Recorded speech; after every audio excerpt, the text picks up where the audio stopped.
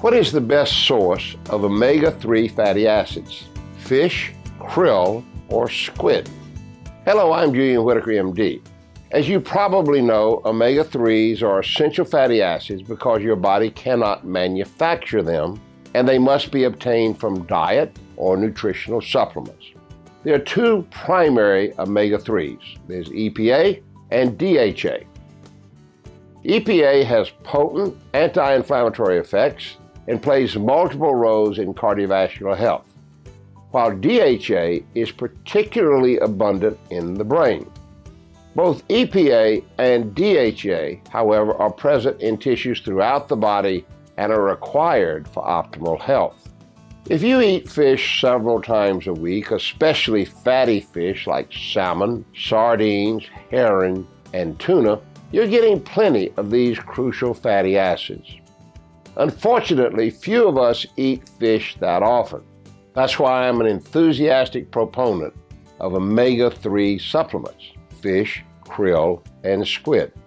However, there are a few differences you should be aware of. The omega-3s in most supplements come from sardines, anchovies, and other fatty fish.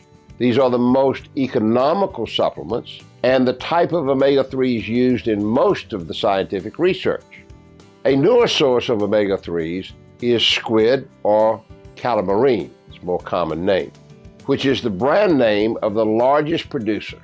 Primary difference between fish and squid oil is the percentage of EPA and DHA.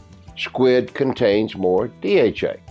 Another popular supplement is krill oil, which is derived from tiny shrimp-like crustaceans.